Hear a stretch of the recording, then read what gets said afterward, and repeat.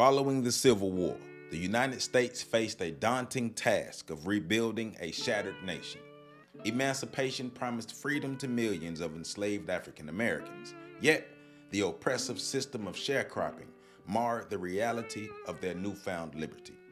Emerging in the Reconstruction era, sharecropping became a pervasive and exploitative practice, perpetuating economic bondage and obstructing the path to wealth accumulation for African Americans.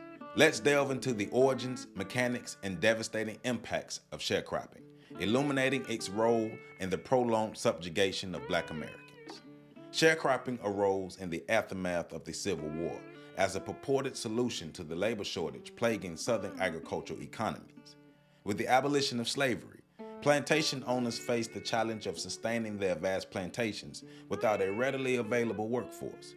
The system of sharecropping offered a compromise, allowing former slaves to work the land in exchange for a share of the crops produced.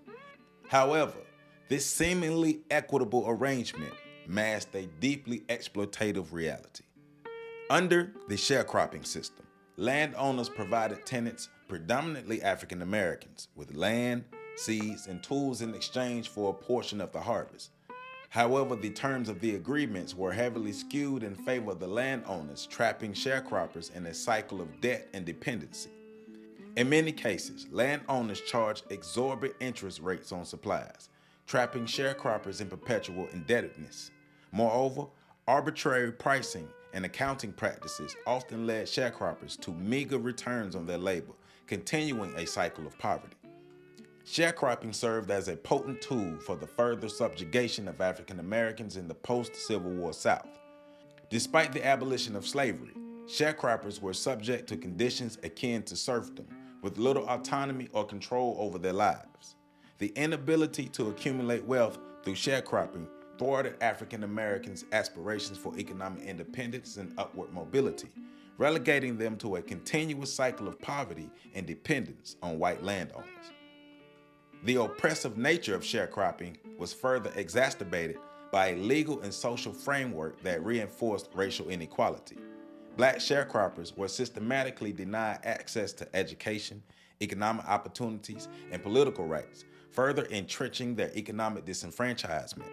Moreover, the pervasive racism of the Jim Crow era meant that African Americans faced violence, intimidation, and discrimination if they sought to challenge the status quo. Despite their formidable obstacles, African American sharecroppers demonstrated remarkable resilience and resistance in the face of oppression. From organizing labor strikes to participating in the civil rights movement, Black agriculture workers played a pivotal role in challenging the injustices of sharecropping and demanding greater economic and social justice. While sharecropping as a formal institution has largely faded into history, its legacy continues, reverberating in the economic disparities that persist in the United States today. The enduring wealth gap between Black and white Americans can be traced back to the inequalities created by sharecropping and the broader system of slavery. Addressing these disparities requires a reckoning with the legacies of the past and a commitment to dismantling systematic barriers to economic opportunity and racial justice. Sharecropping stands as a stark reminder of the legacy of slavery and racial oppression in the United States. Far from emancipating African Americans, the system of sharecropping maintained economic exploitation and subjugation, thwarting Black aspirations for freedom and prosperity. As we confront the ongoing challenges of racial inequality and economic injustice, it is essential to recognize the historical roots of these disparities and work towards a greater future. For more information, please visit my website at www.ontheshoulders1.com. There, you can support my OTSOG book series. You can also support me on Patreon at patreon.com/OTSOG. And you can hit the super like button under this video. I love you all, and make sure you catch the next video coming up.